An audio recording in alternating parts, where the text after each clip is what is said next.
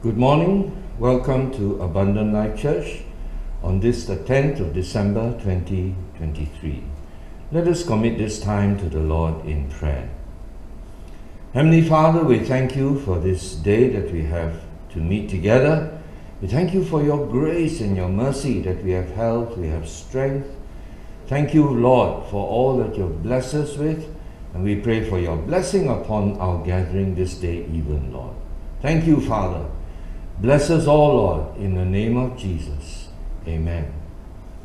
Let's turn to our scripture reading today, which is from the Gospel of Luke, chapter 1, verses 26 to 38. In the 6th month, God sent the angel Gabriel to Nazareth, a town in Galilee, to a virgin pledged to be married to a man named Joseph, a descendant of David. The virgin's name was Mary. The angel went to her and said, "Greetings, you who are highly favored. The Lord is with you." Mary was greatly troubled at his words and wondered what kind of greeting this might be. But the angel said to her, "Do not be afraid, Mary. You have found favor with God. You will be with child and give birth to a son, and you are to give him the name Jesus. He will be great and will be called the Son of the Most High. The Lord God will give him the throne of his father David, and he will reign over the house of Jacob forever. His kingdom will never end." "How will this be?"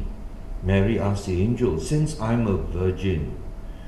The angel answered, "The Holy Spirit will come upon you, and the power of the Most High will overshadow you. So the Holy One to be born will be called the Son of God. Even Elizabeth, your relative, is going to have a child in her old age, and she, who was said to be barren, is in her 6th month, for nothing is impossible with God." "I am the Lord's servant," Mary answered. "May it be to me as you have said." Then the angel left her. Thank the Lord for his word. Let us come before him and worship him. Amen. This is Christmas, so let's sing a few Christmas carols. Joy to the world, the Lord is come. Let us receive our King. Let every heart prepare him room, and heaven and nature sing, and heaven and nature sing, and heaven and nature sing. Joy to the earth, the Savior reigns.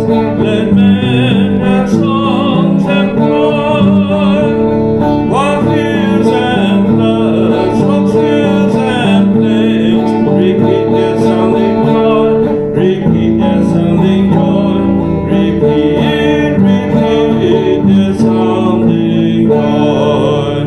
No more their sins and sorrows grow, nor thorns infest the ground. He comes to make his blessings flow, far as the curse is found, far as the curse is found, far as the curse is found. He rules the world with truth and grace, and makes the nations grow. The wonders and wonders of his love, and wonders of his love, and wonders and wonders of his love. Joy to the world, the Lord is come. Let earth receive her King. Let every heart prepare him room, and nature sing, and nature sing, and heaven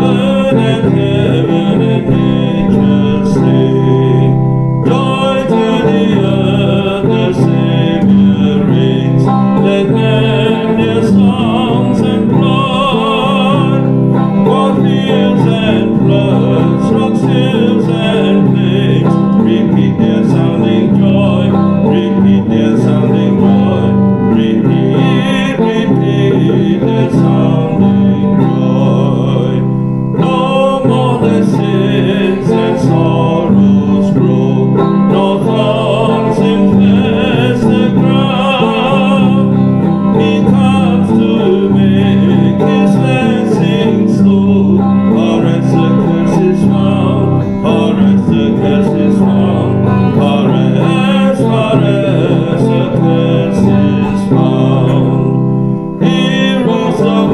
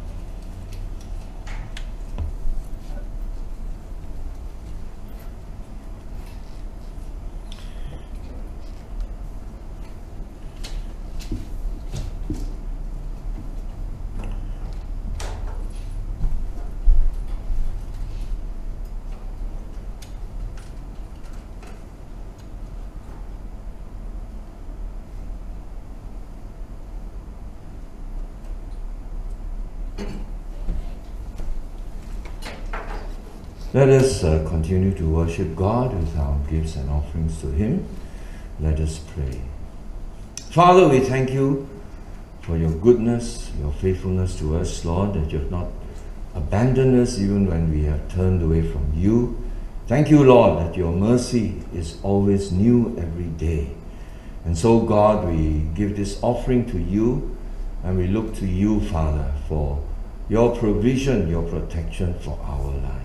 Thank you, Lord, for all the good things you have blessed us with. In Jesus' name we pray. Amen. This Wednesday we'll have our prayer meeting at 8:30. Do join us for that.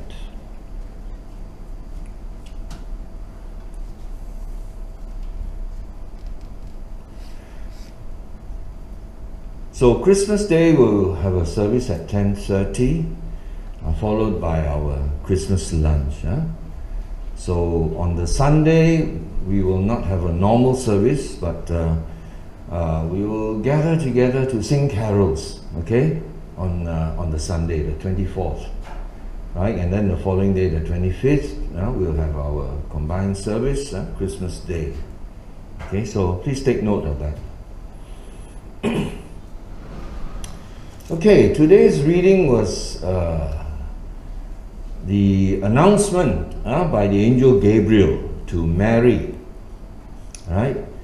And it's significant, what happened to her, because she then became the instrument that bore Jesus. She became the vehicle to bear Jesus for 9 months before he was born. But if we look at it as a story, we see that the angel Gabriel came in the 6th month. This 6th month refers to the 6th month of Elizabeth, Mary's cousin, who was bearing John the Baptist. So in her 6th month, 3 months before John the Baptist was born, the angel came to Mary and told her that she would bear Jesus. Right? So if we look at the story, as a story, we see different elements. That an angel came to Mary in Nazareth. She was in Nazareth. And she was a virgin pledged to be married to a man named Joseph, a descendant of David. The virgin's name was Mary. And this is just what you call description. Description, nothing very special at all. It's just a description. Oh, Mary of Nazareth, who's engaged to Joseph, and they are both descendants of David. Right? It's what will be announced, when a couple is going to get married, that kind of thing, an announcement. Right? The angel went to her and said, "Greetings, you who are highly favored, the Lord is with you." Right? This is unusual because angels did not visit individuals. Right? Angels did not visit individuals. Right? It was a rarity, but it happened to Mary. She had probably read, about ancestors, only the special ones who met an angel of the Lord, like Abraham, right? Jacob, Isaac. These had an encounter, a personal encounter with God, but it was not common for anyone else, right? And so in this case, we see she was troubled, greatly troubled at his words, and wondered what kind of greeting this might be. Is this a greeting for good or for bad? Right? If something unusual happens, you wonder, is this a good omen or a bad omen? Because angels never appear to ordinary people unless for some special reason. So she was wondering, is this for good or for bad? Right? Is this announcement, good news or bad news? Right? So she was greatly troubled. But the angel said to her, right? The angel explained to her, right? "Do not be afraid, Mary, you have found favor with God. You will be with child, give birth to a son, you are to give him the name Jesus. He will be great and called the Son of the Most High. The Lord God will give him the throne of his father David, and he will reign over the house of Jacob forever. His kingdom will never end." Now this declaration, announcement by the angel was something that was extraordinary. It was something never said to anyone else before, nor to anyone else after, only to Mary. At this particular time, Mary, who is engaged to Joseph and who lives in Nazareth. Right? So no mistaking, the angel didn't come to the wrong person. Came to the right person at the right time. Because it was the 6th month of John the Baptist being in his mother's womb. Very precise, very exact. So we see here that the angel declares, you will be with child. You have found favor with God. You have found favor. God loves you. God wants to bless you. You have found favor. And this is not ordinary. Like I said, angels don't appear to people. So how are people to know that they that they have found favor with God? Right? Unless God has blessed them in certain ways. Given them an extra harvest or some other kind of blessing. Somebody gives them a gift of money or something like that. An inheritance maybe. But in those days, I don't think they had lottery or anything like that. And definitely no 3-digit, 4-digit or tontine or something like that. So, you couldn't say that you are lucky, in any way. So, she wondered, how can this be? Mary asked the angel, since I'm a virgin, how can I give birth? How can I be with child and give birth to a son and to call him Jesus? How can I be with child? I'm not married. Now this is natural thinking. I've not married. I've not had, any sexual relations with any man. How can I be with child? How? I'm still a virgin. How can I be with child? And give him the name Jesus. How will he be great? How will he be called the Son of the Most High? So many questions that she could raise, so many points of query. How can this be? How? Since I'm a virgin. The angel answered, the Holy Spirit will come upon you, and the power of the Most High will overshadow you. So the Holy One to be born will be called the Son of God. Right? The Holy Spirit will come upon you, and the power of the Most High will overshadow you. There are some faiths that claim that it's impossible, for God to have a son. It's impossible for God to have a son. God is Almighty. He's in heaven. How can He have a son? That's according to earthly thinking. Earthly thinking requires for a man and a woman to come together to produce a child. So, God came together with Mary? This is worldly thinking. Thinking in the flesh. Thinking in our limited minds and understanding.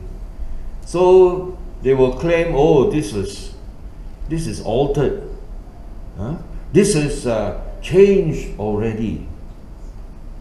But I would say 99.9% of those who claim that have never read the Bible. Right? And these words were spoken by an angel, not spoken by any human being. So if it's a human being saying, oh yeah, okay, they spoke some error, they were imagining wild things. But this is an angel, a messenger from God, Gabriel, the one who stands at God's right hand, who is always the messenger. throughout the Bible. So to claim that it's been altered, changed in any way is, how do you say, it's a sacrilege. You've committed a great sin to say that the words of the angels have been changed. The words of God, the Bible, has been changed in any way. The Holy Spirit will come upon you, and the power of the Most High will overshadow you. Right? The power of the Most High will overshadow you. If you look in Genesis 1, verse 2, it says that the Spirit of God hovered over the waters. Overshadowed the waters. And after that, God said, let there be light, and then the rest of creation came along. God can do it. He is the Almighty. He overshadowed the waters, and the whole of creation, step by step, came into being. With man it's impossible, but nothing is impossible with God. He's all powerful. So why can't He overshadow a girl who's never been married and cause her to give birth to a child? Especially when that child is the Son of God. Right? God's power in the Holy Spirit overshadows her. She conceives and bears a child. And He is the Son of God. This is spiritual. Son of God is spiritual. That's why those who do not acknowledge Him, do not acknowledge the Son of God, do not receive the Son of God, are condemned already, because they have not believed in the word of the Almighty, Creator of heaven and earth, the all-powerful God. He will overshadow you. So the Holy One to be born will be called Son of God. Holy One. Why? Because He is of God. He is the Son of God. He came from heaven. And only what is holy can be in heaven. So He is the Holy One because He came from heaven. The only holy place in all of creation. Nowhere else is holy. Only heaven. Nothing on this earth is holy except what comes from heaven. No one is holy except He who came from heaven. So holy is a very special word that most people have no understanding of, because it's a spiritual word. Holy. As far as this world is concerned, if you want to be a holy man, wear orange robes, put some ashes on your forehead, don't wear shoes, eat only vegetables, become a vegetarian so that you don't kill any animal. But actually plants also are living things. So if you eat any plant, you're also killing a living thing. You are eating a living thing. Right? You could not live if you ate non-living things. Well, unless you pick up dead animals and and eat them, But life needs life in this world. So if you don't eat any form of life, any form of living thing, you cannot live. Right? You can drink water, but how much water can you drink that will make you live? You have to have some kind of nutrition. And nutrition comes from living things. Or things that were living at one time. So it's not possible to be holy in this world, completely holy. You can cut yourself off from everyone, go and live in a cave. But what is there to guarantee that your thoughts will be pure and holy all the time? Right? So holiness, as far as this world is concerned, it's an impossible thing. You have to cut yourself off from everyone and cut yourself off from eating animals and other things. Cut yourself off, cut, do it yourself. It's all self-effort. And what human effort is 100% successful? Nothing. Right? Nothing. Well, I suppose, if you take your own life, then you can be successful. Right? You can successfully take your own life. But where's the meaning in that? What useful purpose does it serve? Right? There'll be some people grieving, some people troubled, disturbed, and in trauma over your taking of your own life. For sure. So no good comes out of that even. So holy is not a word that this world can understand nor achieve. But God can do it. Because heaven is holy. There is no imperfection. So when the perfect gets involved with us, we can then be perfect. I've given the example of washing clothes, especially rinsing clothes, rinsing white clothes. Because many years ago I had this semi-automatic washer, and then when it comes to rinsing, you have to turn the rinsing on so that the water then flows into the washing compartment, and then after spinning you can rinse it, you see. But I noticed when I turned it on, the white shirt was filtering the water. And what was being filtered out of the water? Rust, sediment, So after that I fitted a sediment filter to reduce the amount of sediment. But I noticed that, after they repair the pipes, no matter how good a filter you have, there'll be so much dirt it will overwhelm your filter. It will block up your filter. And as in the case of my sediment filter, it's not the best type.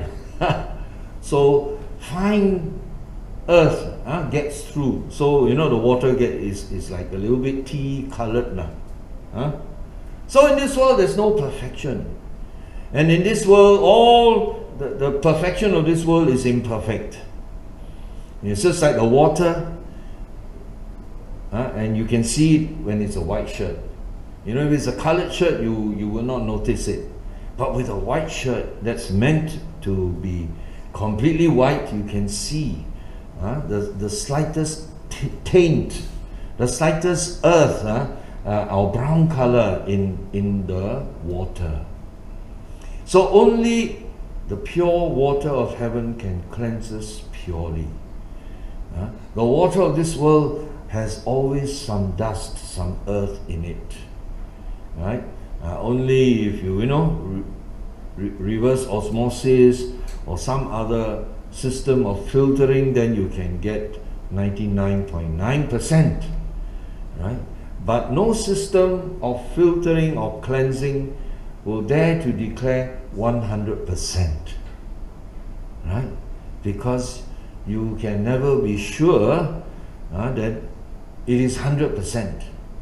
The only way to know whether it's 100% is to test it. And there's no system in this world that can test, purity of water to 100%. There could be some impurities, some dissolved impurities that you're not aware of to make it not 100% pure. Even though there may not be dissolved or physical sediment, you can never be sure that it is completely 100% pure. But with heaven you can, because nothing unclean, impure can enter heaven. So what comes from heaven is perfect. You know, these bodies that we have will go back to the dust, go back to the earth. But God will give us new bodies from heaven that cannot decay, that cannot die, that cannot wear out. And those bodies can go back to heaven. Right? What comes from heaven goes back to heaven. What is from the earth stays on the earth. Right? And that is the spiritual side. Spiritual. Well, you could say it's also something that people of this world, if they think enough about it, they can understand. What stays in this world, what is of this world stays in this world. Right? It cannot go to heaven, because heaven is perfect. Right?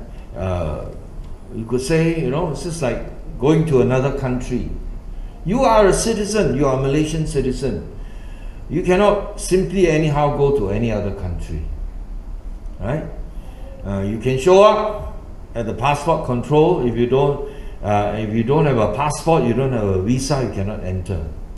But now that they've allowed, visa-free entry to China and India, because there's a lot of potential for business and for leisure.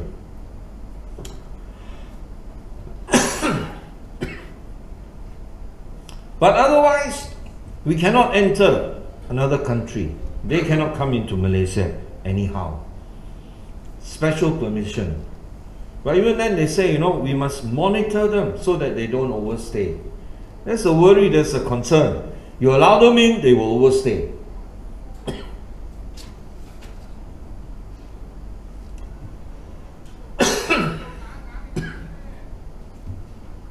So when the Most High, when the power of the Most High overshadows you, miracles can occur. Even Elizabeth, your relative, is going to have a child in her old age, and she who was said to be barren is in her 6th month, for nothing is impossible with God. Nothing is impossible with God. See, the power of the Most High will overshadow you. When the power of the Most High, when the power of the Creator overshadows you, nothing is impossible. That's how He created the heavens and the earth. That's how anything and everything was created, because He overshadowed it. So if you want a miracle, be overshadowed by God. And we see that in Mary's response. I am the Lord's servant.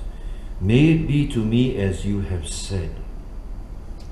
She fully submitted herself. Right? She said, I am the Lord's servant. I'm His slave.